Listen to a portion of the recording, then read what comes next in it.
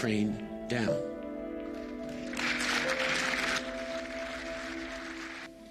Kanada, nekada simbol modernog svijeta, je pod vodstvom vaše kvazi-liberalne čizme proteklih mjeseci postala simbol kršenja temeljnih ljudskih prava i građanskih sloboda.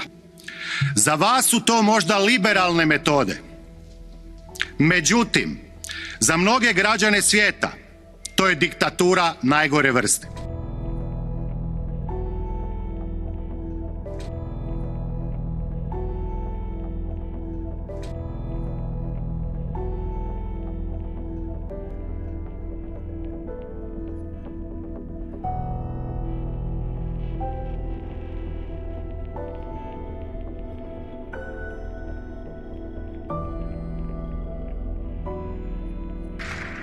They are counting on us.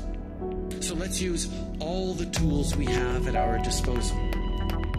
A prime minister who openly admires the Chinese basic dictatorship, who tramples on fundamental rights by persecuting and criminalizing his own citizens as terrorists just because they dared to stand up to his perverted concept of democracy, should not be allowed to speak in this House at all. Mr. Trudeau, you are a disgrace for any democracy. Please spare us your presence. Thank you.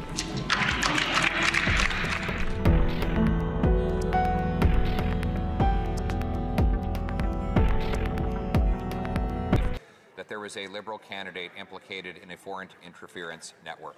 Their names. Honourable Prime Minister. Mr. Speaker, I've addressed a number of questions, a number of answers along the lines of national security. But I do want to point out another issue that I know is preoccupying for Canadians. Just recently, Conservative Party MPs knowingly dined with a far-right German politician. Mr. Speaker, Christine Anderson and her party's far-right, xenophobic, anti-science, pro-Putin views are well known. His carefully crafted condemnation that neither he nor his MPs will repeat publicly just won't cut it. It's time he gave Canadians real answers and apologized.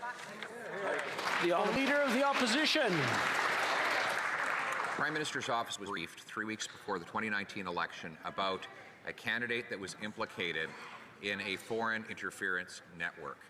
Which members of the Prime Minister's staff were present for that briefing? Their names, please.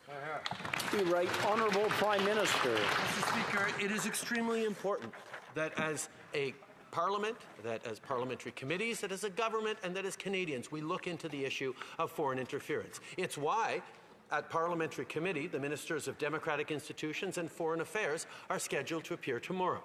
PROC has heard from Elections Canada, from the Director of CSIS, from the Chief of the CSE, the Deputy Commissioner of the RCMP, the Deputy Minister of Foreign Affairs, and the Deputy Minister of International Trade. And to quote the member from Carleton, for hundreds of years, the principle of ministerial accountability has been paramount in the House and in committee. We agree. Honourable Leader of the Opposition.